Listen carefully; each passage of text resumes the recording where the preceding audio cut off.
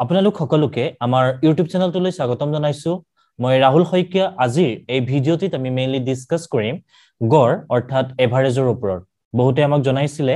যে গড় আৰু এভাৰেজৰ ওপৰত এটা ভিডিঅ' তৈয়াৰ কৰিব লাগে বা গড় আৰু এভাৰেজৰ ওপৰত কিছুমান প্ৰবলেম সলভ কৰি দিব লাগে তো তাৰ প্ৰতি লক্ষ্য ৰাখি আজি আমি এইটো প্ৰথম ক্লাস লৈ আহিছো ইয়াৰ পাছত আমি আৰু কিছুমান ক্লাস লৈ আহিম এভাৰেজ আৰু গড়ৰ ওপৰত আজিৰ ক্লাসটো হ'ব মেইনলি বেসিক যিখিনি কনসেপ্ট আছে সেইখিনিৰ ওপৰত আৰু তাৰ লগতে বেসিক যিবোৰ প্ৰবলেম আছে বা যিবোৰ মেথড আছে যাৰ সহায়ত গড় বা এভাৰেজৰ প্ৰবলেমসমূহ কম সময়ত আমি সলভ কৰিব পাৰো তো এতিয়া আমি আৰম্ভ কৰো প্ৰথম আমি জানিব লাগিব গড় বা এভাৰেজ মানে কি হয় তো গড় বা এভাৰেজ মানে কি হয় এতিয়া আমি চাম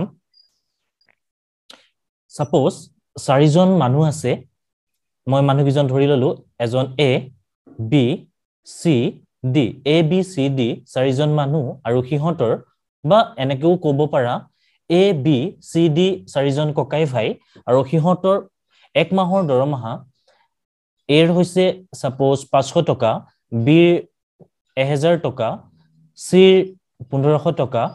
আৰু ডিৰ সাপোজ 2000 টকা হল এৰ 500 টাকা বিৰ 1000 টাকা সিৰ 1500 টাকা আৰু ডিৰ 2000 টাকা এতিয়া আমি কি কৰিব লাগে ইহঁতৰ যে দৰমহাসমূহ পালে এই দৰমহাসমূহৰ গড় নিৰ্ণয় কৰিব লাগে তো ইহঁতৰ গড় আমি কেনেদৰে নিৰ্ণয় কৰিম আমি এই ভিডিঅ'টিত মেইনলি এক্সামৰ কাৰণে যিবোৰ ইম্পৰ্টেন্ট সেইবোৰৰ ওপৰতে ডিসকাস কৰিম বাকি বিষয়বস্তুসমূহত ইমান এটা গুৰুত্ব নিদিও সো আপোনালোকে ক্লাসটোত গুৰুত্ব দিব আৰু যেতিয়া আপুনি ক্লাসটো আৰম্ভ কৰিব লব তেতিয়া হাতত এটা পেন আৰু এখন বহি লৈ লব যাতে মই যিবোৰ বস্তু দি যাও সেইবোৰ আপোনালোকে নোট কৰি যায় তো এতিয়া চাও এৰ দৰমহা কিমান এক মাহৰ দৰমহা 500 টকা বিৰ 1000 টকা সিৰ 1500 টকা আৰু ডিৰ 2000 টকা তো আমাক কৈছে ইহঁতৰ গড় উলিয়াব লাগে বা এভাৰেজ উলিয়াব লাগে গড় বা আমি এভাৰেজ কেনেদৰে উলিয়াম এতিয়া এভাৰেজটো মই এ ভি বুলিয়ে ধৰিলো তো প্ৰথম এটা লাইন মাৰি লওক ওপৰত কি কৰিব ওপৰত বহাব সদায় যি সমূহ দৰমহা দিয়া আছে এই দৰমহাসমূহৰ সম্পূৰ্ণ যোগফল অৰ্থাৎ মুঠ যোগফল তো এই এ বি সি ডিৰ এক মাহৰ দৰমহাৰ যোগফল কিমান হ'ব 1500 টকা 3000 টকা 5000 টকা সেইটো বহাব সদায় ওপৰত আৰু আমি তলত বহাম সদায় নাম্বাৰ অফ অবজাৰভেশন বা টোটাল নাম্বাৰ খিনি তো ইয়াত কেইজন আছিলে মুঠ মানুহ বা মুঠ ককাই ভাই কেইজন আছিলে এ বি সি ডি চাৰিজন ককাই ভাই আছিলে গতিকে সেইটোকে আমি তলত বহাম তো ইয়াৰ পৰা যেটো এনসাৰ পাম ইয়াৰ পৰা যেটো আমি এনসাৰ পাম সেইটোৱে হ'ব এ বি সি ডি ককাই ভাই চাৰিজনৰ দৰমহাৰ এক মাহৰ দৰমহাৰ গড় ঠিক একেদৰে আপোনাক সাপোজ দিয়া আছে তিনিটা সংখ্যা এটা দিয়া আছে 5 এটা দিয়া আছে 10 আৰু এটা দিয়া আছে 5 ইয়াত কেইটা সংখ্যা দিয়া আছে নাম্বাৰ অফ অবজাৰভেশন বা নাম্বাৰ কেটা দিয়া আছে তিনিটা যদি আপোনাক এভাৰেজ উলিয়াব কয় বা গড় উলিয়াব কয় তেতিয়া কি কৰিব এই নাম্বাৰটো সদায় অৰ্থাৎ তিনিটা নাম্বাৰ আছে তো তিনিটো সদায় তলত বহাব আৰু ওপৰত কি কৰিব এই নাম্বাৰ কেটা যেন দিলে 5 10 5 আৰু ইহঁতৰ যোগফলটো সদায় ওপৰত বহাব অৰ্থাৎ 10 পাছে 15 15 পাছে 20 হেতু সদায় ওপৰত বহাব ইয়াৰ পৰা যেটো এনসাৰ পাব হেতুৱে হ'ব এই সংখ্যা তিনিটাৰ 5 10 আৰু 5ৰ মুঠ গড় বা এভাৰেজ হ'ব আমি এতিয়া গম পালো গড় বা এভাৰেজ কি হয় গড় বা এভাৰেজ সাধাৰণতে কেনেদৰে নিৰ্ণয় কৰা হয় এতিয়া আমি এনেকুৱা কিছুমান বিষয়বস্তু চাম যাৰ সহায়ত আপুনি অতি কম সময়ৰ ভিতৰত সহজতে গড় নিৰ্ণয় কৰিব পাৰিব বা এভাৰেজ নিৰ্ণয় কৰিব পাৰিব তাৰ কাৰণে মই যিসমূহ বিষয়বস্তু আপোনালোকক প্ৰভাইড কৰিম নোট কৰি যাব বহুত বেছি ইম্পৰ্টেন্ট হয় যাৰ সহায়ত আপুনি কম সময়ৰ ভিতৰতে যিকোনো প্ৰবলেম সলভ কৰিব পাৰিব বা তেনেকুৱা ধৰণৰ প্ৰবলেমসমূহ সলভ কৰিব পাৰিব এক নম্বৰটো মনত ৰাখিব প্ৰথম লিখি লওক প্ৰথম nটা স্বাভাৱিক সংখ্যাৰ গড় স্বাভাৱিক সংখ্যাৰ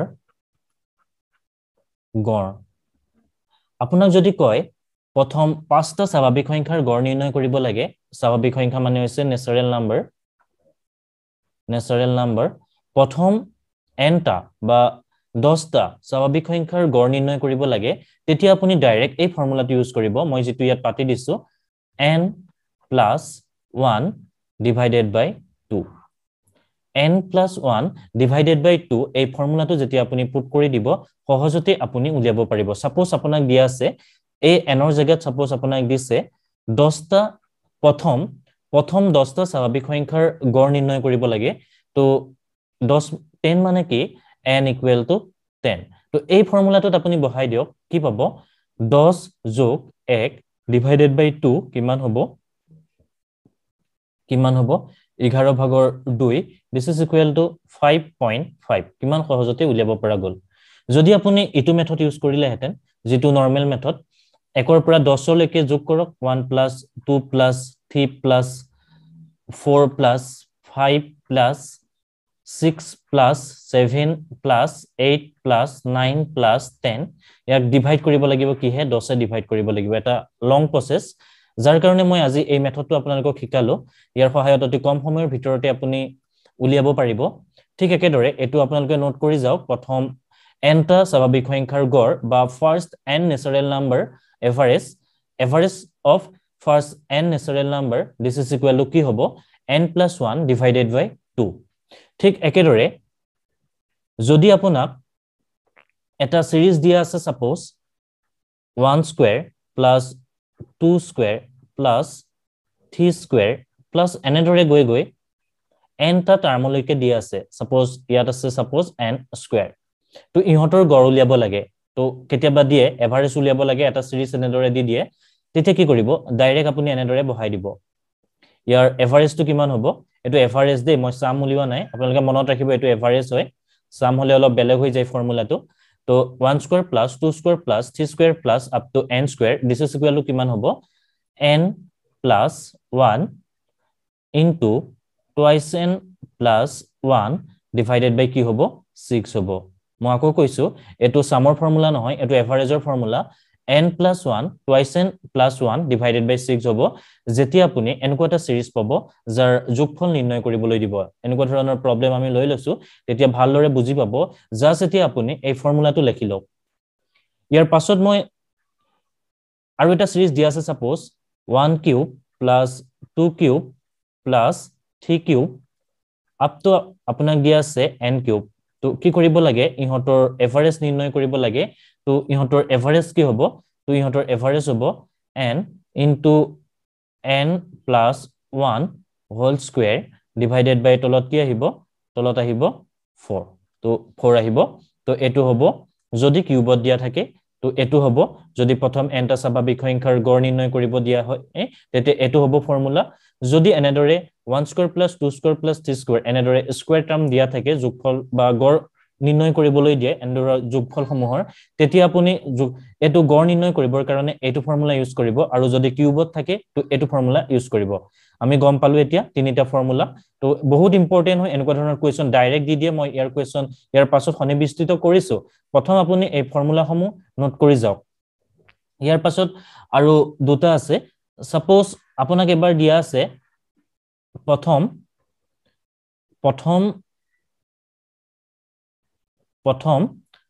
n টা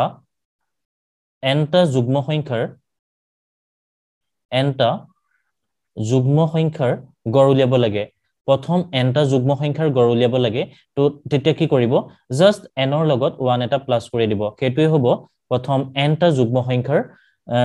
যোগ বা গড় প্ৰথম n টা যুগ্ম সংখ্যাৰ গড় কি হ'ব n plus 1 অৰ্থাৎ আপোনাক গড় উলিয়াব লাগে সাপোজ 2 4 6 তো 2 4 6 গড় উলিয়াব লাগে তেতিয়া কি কৰিব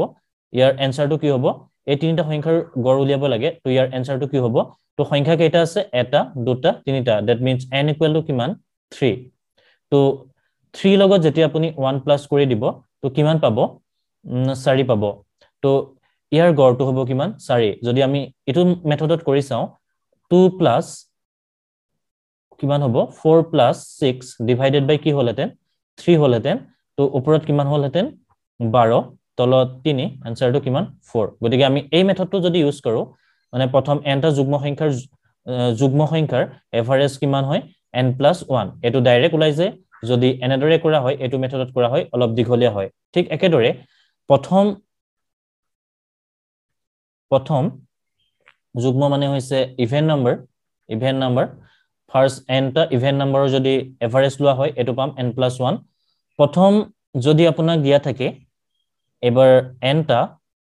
অযুগ্ম সংখ্যাৰ গড় উলিয়াব লাগে প্ৰথম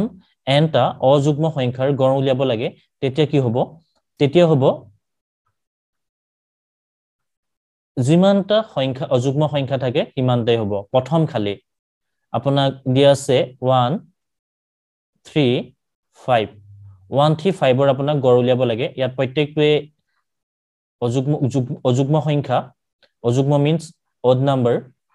প্ৰত্যেকটোৱে odd number ইহঁতৰ গড় আমি নৰমাল মেথডত কৰিলে কিমান পাম তিনিটা সংখ্যা আছে 3 1 4 4 5 9 9 হল তলত কিমান আহিব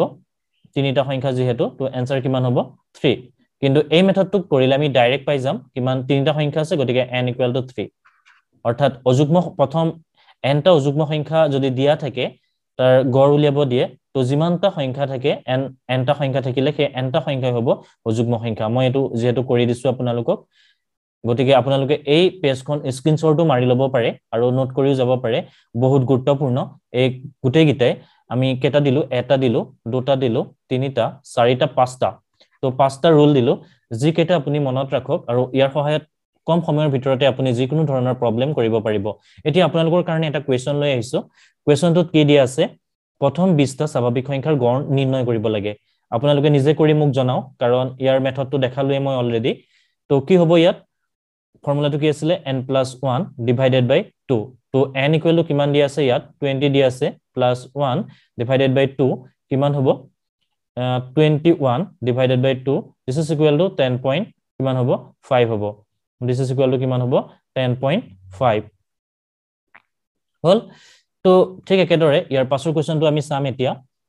পাছৰ কোৱেশ্চনটোত কি দিয়া আছে find the average of এগিটা কি দিয়া আছে চাওক 2 4 6 8 10 12 গুটেই গিটাই কি হয় আপোনাৰ যুগ্ম সংখ্যা যদি যুগ্ম সংখ্যাৰ গড় উলিয়াও কি কৰিম আমি প্ৰথম যুগ্ম সংখ্যা গিটাৰ যদি n টা যুগ্ম সংখ্যাৰ প্ৰথম n টা যুগ্ম সংখ্যাৰ যদি আমি গড় উলিয়াও ইয়াৰ পৰা ফৰ্মুলাটো পাইছিলো কিমান n+1 হ'ব প্ৰথম n টা যুগ্ম সংখ্যাৰ গড় ইয়াত কেটা যুগ্ম সংখ্যা আছে এটা দুটা তিনিটা চাৰিটা পাঁচটা ছটা গতিকে 6 + 1 this is equal to 7 হ'ব ইয়াৰ आंसर কিমান সহজতে উলিয়াব পাৰিলো যদি ইটো মেথডত কৰিলো হেতেন প্ৰত্যেকটো সংখ্যা আমি যোগ কৰিলো হেতেন তাৰ পৰা কি হে ডিভাইড কৰিলো হেতেন এটা দুটা তিনিটা চাৰিটা পাঁচটা ছয়টা ছয় ইয়াক ডিভাইড কৰিলো হেতেন হল তো এতিয়া আমি সহজতে গম পালো n টা যুগ্ম সংখ্যা কেনেদৰে গড় নিৰ্ণয় কৰা হয় ইয়াৰ পাছৰটো লৈ যাম আমি এতিয়া ইয়াৰ পাছৰটো দিয়া আছে 1 3 5 7 9 11 ইয়াৰ প্ৰত্যেকটো সংখ্যাই আমি অড নাম্বাৰ যেহেতু অযুগ্ম সংখ্যা গুটেই গিটা অযুগ্ম সংখ্যা তো প্ৰথম অযুগ্ম সংখ্যা গিটা দিয়া আছে 11 লৈকে তো ইয়াৰ গড় নিৰ্ণয় কৰিব কৈছে তো ইয়াৰ গড় কিমান হ'ব আপোনালোকে কমেন্ট কৰি জনাও যেহেতু আপোনালোকক মই অলপ আগত কলোৱে যদি প্ৰথম n টা অযুগ্ম সংখ্যা বা n টা অড নাম্বাৰৰ গড় উলিয়াবলৈ কয় তেতিয়া গড় কিমান হ'ব ইয়াত কেটা আছে এটা দুটা তিনটা চাৰিটা পাঁচটা ছটা গতিকে ইয়াত आंसर কিমান হ'ব 6 কেনেকৈ হ'ল মই অলপ আগত কৈছিলো তো এতিয়া আমি 4 নম্বৰ কোৱেশ্চনটো লৈ যাম 4 নম্বৰ কোৱেশ্চনটো দিয়া আছে তো এটো অলপ টাইপ কৰিবলৈ দিগদাৰ হয় কাৰণে মই এনেদৰে লিখিছিলো এটো কেনেদৰে হ'ব 1 স্কয়াৰ + 2 স্কয়াৰ + 3 স্কয়াৰ + 4 স্কয়াৰ তো ইহঁতৰ গড় উলিয়াব কৈছে তো ইহঁতৰ গড়ৰ কাৰণে আমি এটা ফৰ্মুলা পাইছিলো অলপ আগত কি পাইছিলো n+1 into twice n + 1 divided by 6 আছিল যদি আমি ইহঁতৰ গড় উলিয়াও ইয়াত n = কিমান n = 4 তো n = আমি 4 পাইছো হ'ব তো আপোনালোকে কি কৰক মই যেহেতু দেখাই দিলো ইয়াত কেনেদৰে n ৰ জায়গাত 4 পুট কৰি দিয়ক आंसरটো কিমান হ'ব মোক জনাব যদি মেথডটো গম পালে তো এনেকুৱা ধৰণৰ কোৱেশ্চন প্ৰায় আহি থকা দেখিবলৈ পোৱা যায় एग्जाम সময়ত বিশেষকৈ এটো স্কয়াৰ প্ৰবলেম সমূহ বহুত দিয়ে ম্যাক্সিমাম एग्जामত মই এই কোৱেশ্চনটো এনেকুৱা ধৰণৰ কোৱেশ্চন আহা দেখিবলৈ পাইছো যাৰ কাৰণে মই এনেকুৱা ধৰণৰ কোৱেশ্চনটা লৈ আহিছো আৰু সহজতে কেনেদৰে কৰিব পাৰি তাৰ মেথডটো লৈ আহিছো গতিকে আপোনালোকে এই কোৱেশ্চনটো কৰি মোক কমেন্ট বক্সত জনাও কি পালে आंसरটো এতিয়া আমি 5 নম্বৰ কোৱেশ্চনটো লৈ যাম 5 নম্বৰ কোৱেশ্চনটো দিয়া আছে 10টা সংখ্যাৰ গড় 15 আৰু 15টা সংখ্যাৰ গড় 20 নিৰ্ণয় কৰিব লাগে 25টা সংখ্যাৰ গড় অৰ্থাৎ 10টা সংখ্যাৰ গড় কিমান দিয়া আছে 15 আৰু কি দিয়া আছে 15টা সংখ্যাৰ গড় দিয়া আছে 20 এতিয়া আমাক দিয়া আছে 25টা সংখ্যাৰ গড় উলিয়াব লাগে 25টা সংখ্যাৰ আমাক কি উলিয়াব লাগে গড় উলিয়াব লাগে যদি এনেকুৱা ধৰণৰ কোৱেশ্চন এটা থাকে সাপোজ x সংখ্যাৰ গড় যদি দিয়া থাকে আপোনাক a y y টা সংখ্যাৰ যদি গড় দিয়া থাকে b x টা সংখ্যাৰ গড় দিয়া থাকে a y টা সংখ্যাৰ গড় দিয়া থাকে b আৰু আপোনাক যদি x plus y টা সংখ্যাৰ গড় নিৰ্ণয় কৰিব দিয়ে তেতিয়া ইয়াৰ এনসাৰটো কি হ'ব ax plus by divided by x plus y আৰু এই এনেকুৱা ধৰণৰ কোৱেশ্চনটোৱে দিয়া আছে চাওক আপুনি ইয়াত x ৰ ভ্যালু কিমান x equal to 10 y equal to কিমান দিয়া আছে y equal to দিয়া আছে 15 তো আমাক খুদিছে এতিয়া x plus y means কিমান 25 x plus y 25 তো ইয়াৰ গড় উলিয়াব গৈছে তো কি হ'ব এনসাৰটো তো এনসাৰটো হ'ব ax তো ইয়াত a এৰ ভ্যালু কিমান দিয়া আছে a এৰ ভ্যালু প্ৰথমটো দিয়া আছে a এৰ ভ্যালু হৈছে 15 আৰু b এৰ ভ্যালু কিমান দিয়া আছে b এৰ ভ্যালু দিয়া আছে 20 তো এই ফৰ্মুলাটোত আপোনালোকে পুট কৰক তেতিয়া কি পাব ax মানে কি 15 into 10 plus by b কিমান দিয়া আছে 20 y কিমান দিয়া আছে 15 y দিয়া আছে 15 আৰু তলত কিমান হ'ব x plus y এই ফৰ্মুলাটো ইউজ কৰিলে গম পাব ডাইৰেক্ট ফৰ্মুলাত বহাই দিয়ক তো x plus y কিমান দিয়া আছে 25 তো এনসাৰটো কিমান হ'ব ইয়াৰ পৰা 150 plus 2.30 অৰ্থাৎ 300 তলত আহিলে 25 this is equal to কিমান হ'ব ওপৰত আহিলে 450 তলত আহিলে 25 মই পাঁচে কাটিলো 5 5 25 5 9 45 শূন্য গল তো পাঁচে এবাৰ গল 5 8 40 অৰ্থাৎ এনসাৰ হ'ব 18 তো এনসাৰটো আমি কিমান পালোগে 18 অৰ্থাৎ 25টা সংখ্যাৰ গড় হ'ব কিমান 18 জাস্ট আপুনি এই ফৰ্মুলাটো মনত ৰাখক আৰু তাৰ পিছত বাকি কামখিনি আপুনি নিজেই কৰিব পাৰিব যদি বুজি পোৱা নাই ভিডিওটো পজ কৰি আকৌ ৰিপিট কৰি চাওক যেহেতু ৰেকৰ্ডেড ভিডিও হয় আপুনি সহজতে বুজি পাব এতিয়া আমি ইয়াৰ পাছৰ কোৱেশ্চনটো লৈ যাম কি দিয়া আছে ইয়াত এটা ইকুৱেশ্যন দিয়া আছে 25a plus 25b equal to কিমান দিয়া আছে 115 আমাক কৈছে a আৰু b ৰ গড় নিৰ্ণয় কৰিব লাগে a আৰু b ৰ গড় কেনেদৰে নিৰ্ণয় কৰিবা তো a আৰু b মানে a plus b তো অবজাৰভেশন কেটা অৰ্থাৎ সংখ্যা কেটা দুটা গতিকে ডিভাইডেড বাই 2 এটো আমাক উলিয়াব গৈছে মানে এটোই হ'ব ইয়াৰ গড় তো এটোই আমাক উলিয়াব গৈছে তো এতিয়া আমি চাম ইয়াত 25 এটা কমন আহিব ইয়াতো আছে 25 ইয়াতো 25 আছে তো 25 এটা আমি কমন লৈ ললো a plus b হল এফালে কিমান আহিলে 115 হল তো এতিয়া আমি কি কৰো a plus b এফালে আমি লৈ যাও 115 তলত কিমান আহিব 25 এতিয়া পাছে উপৰটোকো যায় তলটোকো যায় যেহেতু লাষ্টৰ সংখ্যাটো 5 আছে তো পাছে কাটা পাছে 25 কেবাৰ যাব 5 বাৰ যাব ইয়াক কেবাৰ যাব পাছে দুবাৰ যাব এক এটা ইয়ালে আহিলে 15 হল 3 5 15 অৰ্থাৎ ওপৰত 23 থাকিলে তলত আহিলে 5 তো 23 5 এ কেবাৰ যাব তো পাছে কৰিলো 4 বাৰ গল তো আইফালে 30 হল 6 5 30 অৰ্থাৎ 4.6 তো 4.6 a plus b equal to আমি পালো 4.6 এতিয়া আমাক লাগে কাৰ a plus b divided by 2 value লাগে তো এটা কাম কৰক a plus b divided by 2 এটো সাইডও কৰি দিয়ক এফালেও কৰক 4.6 divided by 2 তো কিমান পাব 2.3 অৰ্থাৎ গড় কিমান পালোগে আমি 2.3 মই আকৌ কোৱেশ্চনটো কৈ দিছো আমাক দিয়া আছিল কি 25a plus 25b equal to 115 আমাক কি উলিয়াব কৈছে a আৰু b ৰ গড় নিৰ্ণয় কৰিব কৈছে তো a আৰু b ৰ গড় মানে কি a plus b divided by 2 মানে ইয়াৰ ভ্যালুটো আমি উলিয়াব লাগে তো এটা কি কৰক এই সাইডটোত ইয়াতো 25 আছে ইয়াতো 25 আছে গতিকে 25 এটা দুইটাৰ পৰা কমন আহিব তো 25 টো আমি যেটা কমন লৈ লম কেনেদৰে বহাম 25 a plus b this is equal to 115 এটা কি কৰক এই 25 টো এটো সাইডে লৈ আহক 25 টো কটাকটি কৰক আলটিমেটলি 4.6 পালেগে কিন্তু আমাক a plus b ৰ ভ্যালু খুধা নাছিলে আমাক লাগে a plus b divided by 2 যাৰ কাৰণে দুটা সাইডে আপুনি কি কৰক দুইয়াতে হৰণ কৰি দিয়ক আৰু a plus b divided by 2 কৰিলে এফালে a plus b divided by 2 কৰিলে আলটিমেটলি কিমান পালেগে 2.3 গতিকে আমি গড় এটো হৈছে গড় a plus b তো a plus b ৰ গড় কিমান পালোগে 2.3 a আৰু b ৰ গড় পালো সৰি a plus b ৰ গড় নহয় a আৰু b ৰ গড় পালো কিমান 2.3 এতিয়া আমি নেক্সট কোৱেশ্চনটো লৈ যাম তো নেক্সট কোৱেশ্চনটোত কি দিয়া আছে the average age of a man and his son is 40 years the ratio of their age is 11.5 respectively what is the son age এজন মানুহ আৰু তেখেতৰ পুত্ৰৰ বয়সৰ অনুপাত নহয় পুত্ৰৰ বয়সৰ গড় কিমান দিয়া আছে 40 বছৰ তেখেতসকলৰ বয়সৰ অনুপাত ক্ৰমে 15:5 নিৰ্ণয় কৰিব লাগে তেখেতৰ পুত্ৰৰ বয়স তেখেতসকলৰ বয়সৰ অনুপাত ক্ৰমে তেখেতসকলৰ বয়সৰ বৰ্তমান অনুপাতটো আমি ধৰি লওঁ 11x হ'ব এটা হল 5x যেহেতু এনেকুৱা ধৰণৰ কোৱেশ্চন আমি অলৰেডি কৰিছিলো যাৰ কাৰণে মই ধৰি লৈছো তেখেতসকলৰ বয়সৰ অনুপাত অৰ্থাৎ বৰ্তমান বয়সটো ধৰি ললো এজনৰ 11x এজনৰ 5x আৰু কি দিয়া আছে এজন মানুহ আৰু তেখেতৰ পুত্ৰৰ বয়সৰ গড় দিয়া আছে গতিকে ইহঁতৰ গড়টো উলিয়াবৰ কাৰণে আমি কি কৰিম 11x এটো